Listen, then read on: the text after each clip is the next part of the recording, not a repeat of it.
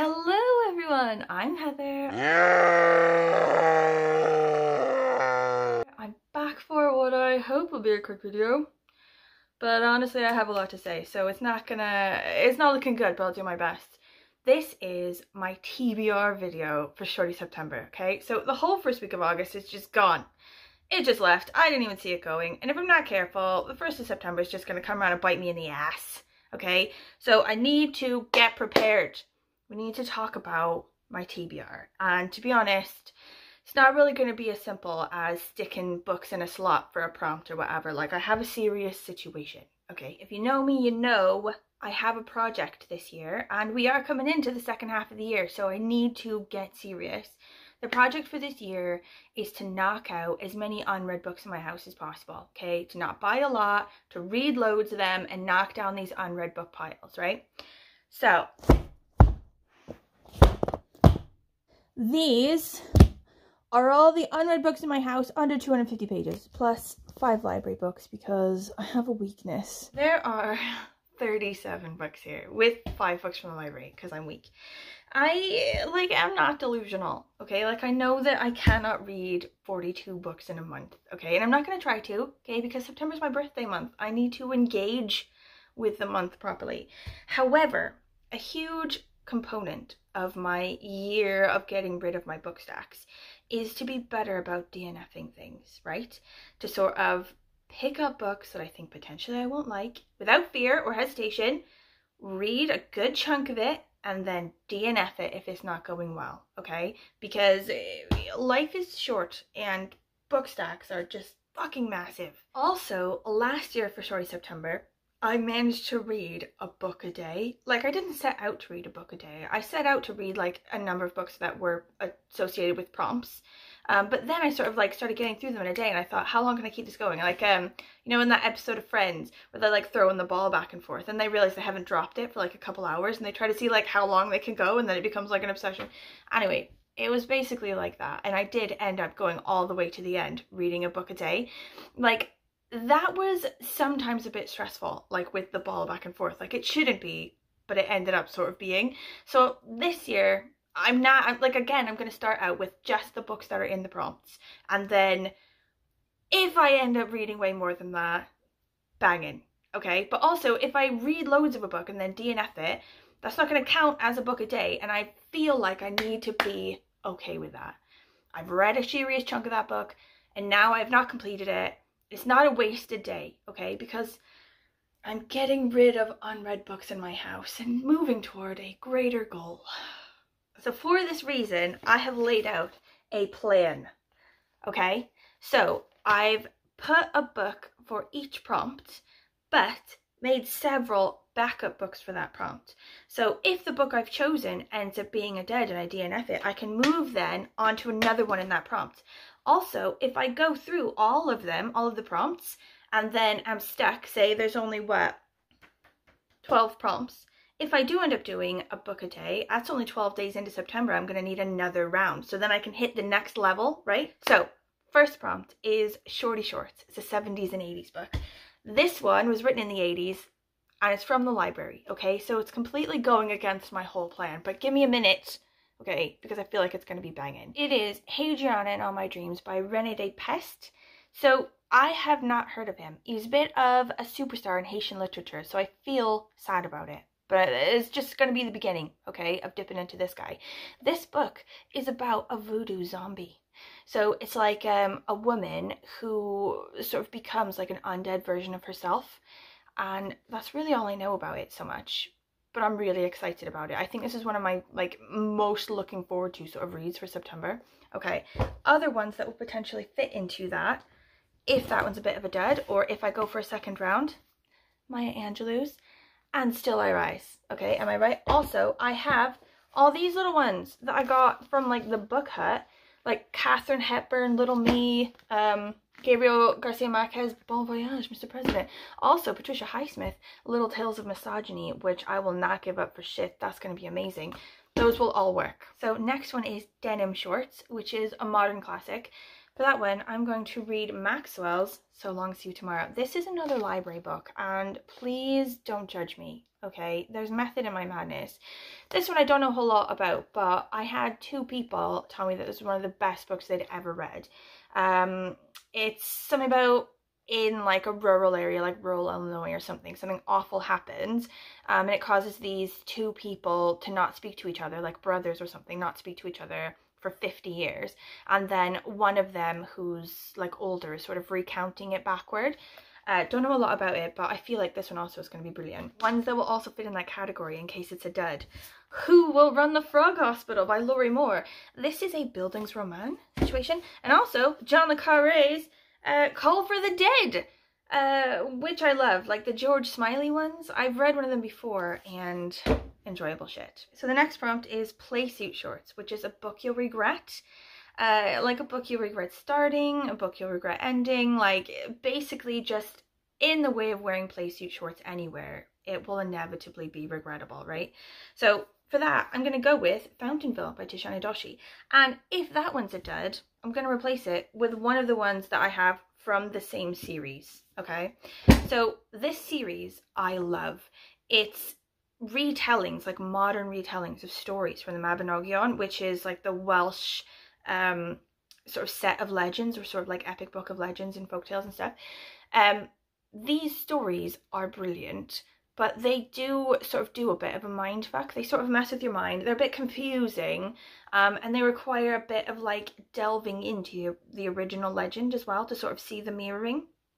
But in the end, I do love them. So this one is based on the original tale of the Lady of the Fountain, and Tishani Doshi sort of weaves in sort of Celtic mythology with like modern Indian sort of tales and stuff like that, which I love the idea of. But again, if it doesn't work out, I've got other backups. They're all slightly regrettable. So next one is Half and Half Shorts, which is my favorite prompt of all of these. It was my favorite last year. This is like a book and movie tie-in, right? Like read the book and then watch the movie that they've based off of it. So for this, I'm going to do J.G. Ballard, High Rise. I read another J.G. Ballard book for 90s book club, I think, at some point, and that one was pretty good. And also a mate from another book club told me that this one was going to be good and a bit weird and a bit like cult classic-y. And the show now has Tom Hiddleston, I think, on Amazon. Within the walls of an elegant 40-story tower block, the affluent tenants are hell-bent on an orgy of destruction. And if that one is a dud, we have Fight Club. The movie for this is on Amazon, free at the minute. And also Les Enfants Terribles, which I've always wanted to read, which is like a really weird sort of book, and I think they made a movie for it in the 20s. So the movie will also be weird. I hope that I can get it because that will be banging. So the next prompt is Cargo Shorts, and this one's to do with nature. I think this is quite loosely to do with nature. So, you know, like a book about nature, or a book just has like a naturey feel, or like a book about adventure, or like this. So the first one, the one that I'm going to do, is Things That Are by Amy Leach. This one I heard about from Sarah at Your Two Shelf.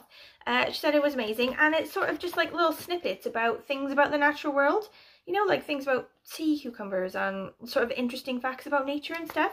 So it sounded amazing, so I got it. I might actually read this one with Anwen as well. She might enjoy it. Backup ones, if that one's a dud. Doubt it will be, but if it is, Laney by Max Porter, and this may actually be a dud. Loads of people have told me it's not very good, but on this one I'm like, it's like a sort of folk tale set in the woods, you know, sort of nature based. And if that one doesn't work, I found an ebook on Scribd, Upright Women Wanted, and I've heard of this one. I've heard it's good, and I think it's a bit like a sort of weird take on a western, like an adventure sort of story, you know, sort of going on that bend. It's all, there are no rules here. It's all just loosely based. So the next one is Skorts. And this is a book that doesn't really fit into a genre, or which is like a hybrid of genres that mixes them. So for this one, I'm going to go with The Emperor's Babe, which I have, but which is upstairs. And I do not want to go and get it. So I will show it to you some point around the screen. This is a book by Bernardina Evaristo. I saw her at Hay Festival in May, and she's brilliant. I love her. Like, I read her Girl, Woman, Other, and it was really good, and now I want to read loads of hers. So this one is a bit weird, like genre wise. Like it's about, I think, like a slave girl or something in the Roman Empire, like in London, and it's sort of written not in a normal way, it's sort of written in verse, and that's really all I know about it, but I've heard it's really good, so I'm going with it. If that one's a dud, potentially will be, because I literally know nothing about it. We're gonna go with The Mezzanine by Nicholson Baker. This basically just takes place in a whole day, and it's one guy's random thoughts about his lunch and stuff, or like walking up an escalator. I think it's just basically like stream of consciousness ramblings for a day. And then if that one doesn't work, I'm gonna go with Disaster Tourist, which is translated from Korean, I think, and it sort of mixes cli-fi and thriller and a bunch of different genres. Okay, so next prompt is Ripped Shorts, which is like a slasher or like a murder mystery, if that's not your thing. For that one, I'm gonna go with Hairspray and Switchblades by V. Castro. This one I heard about from Sian and Bert at Past Storytime. This one I think is roughly some strippers or prostitutes have to deal with a situation to do with a serial killer who goes around killing strippers and prostitutes. Steamy, bloody, dangerous, hairspray and switchblades. What more could a girl need to survive the hot streets? This is going to be amazing, isn't it? It is. Like, it's just going to be amazing. So, if it's a dud, which I doubt it will be, or like, you know, if I need to go like second, third round, I've got Stephen King's The Colorado Kid, which is a murder mystery, and Rizzio. I read the first book in this sort of series of like Scottish Darkland tales and really enjoyed it, so hopefully that one will be as good. So the next one is Lifeguard Shorts, which is a beach read. And I feel like this category is pretty vague. Like it's hard to nail down what a beach read is, but I feel like for me, this is it. So Highway Blue by Ailsa McFarlane. And this is sort of an American road trip type book. Written with the electrifying poise of one of our most exciting new novelists. It's about love in all its forms and a search for love that is also a kind of redemption. I've heard it's really good, so I'm super excited about that. Backup books for this prompt, I have Sex, Drugs and Cocoa Puffs by Chuck Klosterman. This is a memoir to do with his 80s childhood, which I'm down for. And also Karen Russell's Sleep Donation, which is about like a sort of dystopian type pandemic, which causes people to not be able to sleep, and then you need to like donate sleep from others or steal sleep basically from them. Next, Runway Fashion Shorts, which is a book with a beautiful cover. I don't really have a lot of books with beautiful covers, I don't think. I don't know why, but this is sort of the most beautiful cover I could find. Cursed Bunny by Bora Chung. This is translated from Korean as well, I think, and it's short stories. I think I was told that one of these is about poo, which I'm for.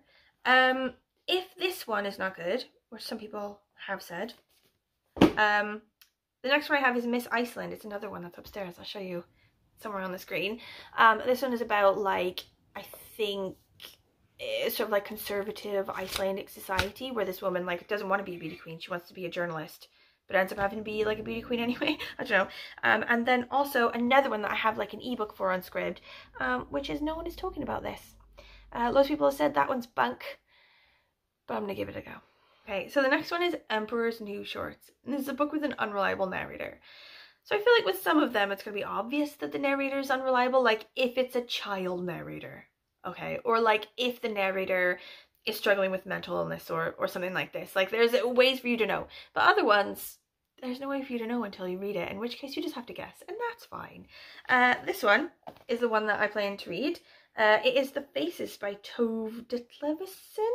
I never know how to say that person's name. This one is about a woman who ends up being institutionalized, I think, for mental illness or something. Yet as she descends into a world of pills and hospitals, she begins to wonder, is insanity really something to be feared? So I think she's going to be unreliable as a narrator, but that's just me. It's quite short. I've heard it's good. If that one doesn't work, or if I need a second round, I'm going to go with Mouth to Mouth by Antoine something. And Karen at Roving Reader said that this one is brilliant and also confirmed that he is slightly unreliable as a narrator. And then again, third one, Ice by Anna Kavan. So this one's a bit of a classic, I think, and it's about like an ice world, like a dystopian ice world where this guy is trying to hunt this woman down. And I think I heard somewhere that the guy himself is sort of lying to himself about why he wants to find the woman, or sort of lying to us about why he wants to find the woman. So he's a bit unreliable, but I don't know, it's just a guess. So now we have Boxer Shorts, which is a comfort read.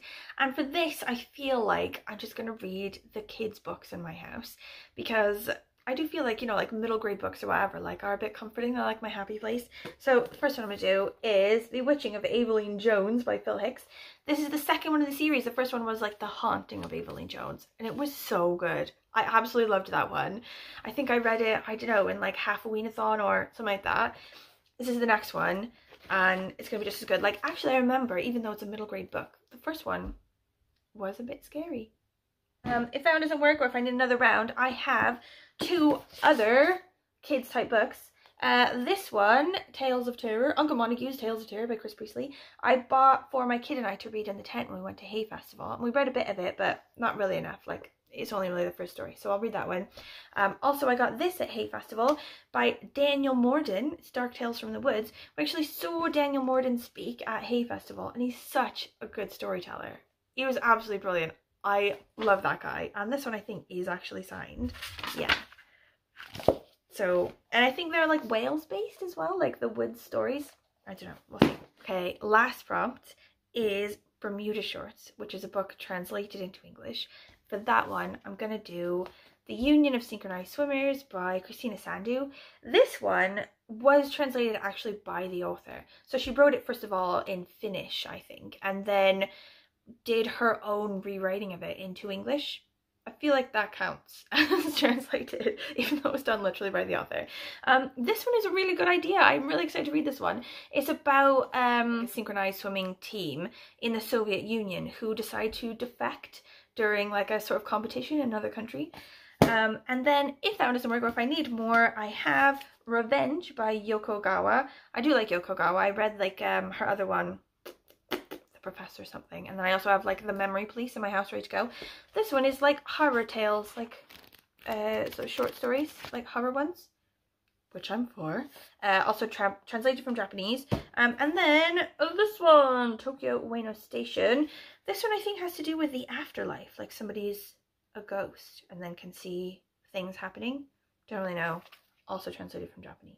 Okay, that is the plan for Shorty September. I'm super excited. I do have this remaining stack, mind, of Shorty books in my house that either wouldn't fit into a prompt or like just would have been overkill for certain prompts.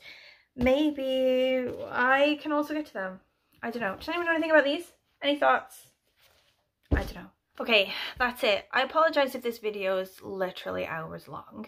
If you got into the end, thank you for watching. If you have any thoughts, please let me know. Are you doing Shorty September? What are you planning to read for Shorty September? Do you have any thoughts about the books that I have just said? Have you read them? Did you like them? Did you not like them? This is all very important information to glean before I go headfirst into Shorty September. Okay, any comments, questions, concerns? Please let me know, and I will see you next week. Bye! Bye, bye, bye.